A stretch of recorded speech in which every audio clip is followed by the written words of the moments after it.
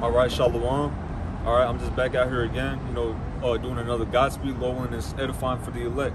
All right, but before I get started, I'm going to give all praises, glory, and honor unto Yahweh, Bahashem, Yahweh Shai, Bahashem Rachakudash. Double honors to the elders and apostles of Great Millstone who taught us this truth. All right, and like I said, just back out here again, doing another Godspeed, and lowering is edifying, and the topic is going to be the focus is salvation. All right, and the focus, for us in this truth. All right, for the sincere brothers in this truth that are fighting, day and night, for salvation, to stay on that right path. All right, the focus is salvation. All right, we're not focused on anything of this world. We're not focused on, what him or her, what they got going on. If they're not in this truth, hey, Yahweh Shai said it best. Who is my father, my mother, my brother, my sister? Those that do the will of my Father. All right, that's who we're concerned about. Because we're all on the same path, which is salvation. So the focus is salvation. All right, and I'm going to start in 2nd Ezra chapter 9.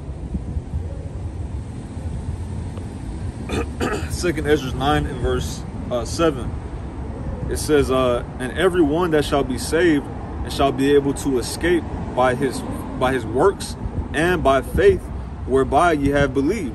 All right, so the only way that that you're gonna escape the things that Yahweh, which that's the Heavenly Father, Bahashem, and the name Yahweh Shai, which is the Messiah, the only begotten Son. The only way that you're gonna be able to escape the judgment of Yahweh Bahashem Yahweh Shai is by your works and by your faith. All right, and like it says in the book of, I believe it's James, the 2nd chapter, faith without works is dead. You can't have faith. You can't have faith and not works. All right, and you can't have works without faith. They go hand in hand. All right, and that's why we're out here. That's why you see the camp. That's why we're out here. We're showing our faith by our works. All right. So if you're focused on salvation, if you're salvation driven, if you will, hey, you're gonna be doing the things that are pleasing to the Lord. All right, which is teaching His word, being brotherly, or having charity. Okay, being humble. Because the Lord said he delights in being humble, roughly paraphrasing. He resists the proud. So if you do these things, those are those works whereby you will be saved. All right. I'll read it one more time. 2nd Ezra 9 and 7. And everyone that shall be saved and shall be able to escape by his works and by faith whereby ye have believed. So we're trying to escape the judgment of the Lord, which is ultimately nuclear destruction. All right. That's how Babylon the Great, aka America, is going to be destroyed, by nuclear destruction. The only way to escape that is by faith and by works. All right. Verse 8, shall be preserved from the said perils and shall see my salvation in my land and within my borders. For I have sanctified them for me from the beginning. So we're going to be preserved from the said perils. Like I mentioned, the destruction, the nuclear destruction. That's one of the main perils that's coming on the planet Earth. All right. Even before that, you have the time known as Jacob's trouble. Where all hell is going to break loose, society is going to collapse. All right, cannibalism, famine, a wild beast, tearing people up.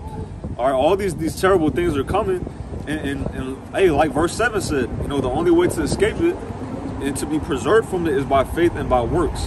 All right, so it says, I'm gonna skip down to verse 13. It says, therefore be thou not curious how the ungodly shall be punished and when. So, don't be, so concerned about these people in the world, like your family members, the people on your job, your old friends or whatever, don't be so concerned about them. Don't be so concerned about them because, hey, the scripture says work out your own salvation with fear and trembling. Okay, so we need to be more so focused on salvation, on what we need to do to get right. What do I need to do? All right, you need to repent to Yahweh Bahashem Yahweh Shai, and I say you, but really we repent daily. We need to daily repent to Yahweh Bahashem Yahweh Shai. Send up a prayer, ask the Lord, Lord, have mercy on me, forgive me for all my sins, save me. That's our concern, salvation. It says, but inquire how the righteous shall be saved, whose the world is and for whom the world is created. So your main concern shall be, how is the righteous going to escape this? What am I going to do to get on the Lord's good side to not be destroyed? That's what you should inquire or ask about, All right, so next scripture I'm going to get is Proverbs 22 and 3. I'm going to try to get these fast. All right, Proverbs chapter 22 and verse 3. It says, a prudent man foreseeth the evil and hideth himself, but the simple pass on and are punished. So we know that the simple are going to be punished. So, you know, we shouldn't be so worried about these simple people.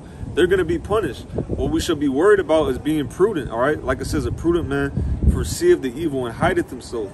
How are you going to hide yourself? Psalms 91, you know, he that dwelleth in the secret place of the Most High, that's hiding ourselves in this truth, in the scriptures, all right? That's how you hide yourself, all right? And like I said, by doing the works and to show your faith, to get on the Lord's good side, that's how you hide yourself, all right? We see the evil coming, all right? We see that this place is going to be destroyed, that this place doesn't have too much longer, you know? So having that mindset, you know, what manner of person are you to be? All right, I'm going to end off with this. All right, this is Matthew chapter 7 and verse 13. It says, enter ye in at the straight gate, for wide is the gate, and broad is the way that leadeth to destruction, and many there be which go in thereat. All right, and many, you know, the majority of the people on the planet Earth, you know, is going to be destroyed, you know. So, hey, our concern is about the righteous. How are we going to be saved? You know, how am I going to obtain salvation? Verse 14, because straight is the gate, and narrow is the way which leadeth unto life, and few there be that find it. So only a very few select men, women, and children are going to make it, all right? And we're hoping we're a part of that number. So lo, in this lesson was edifying and comforting to the elect. Once again, giving all praises to Yahweh, Ba'ashem, Yahweh Shai, Ba'ashem Rakakodash, Shalom.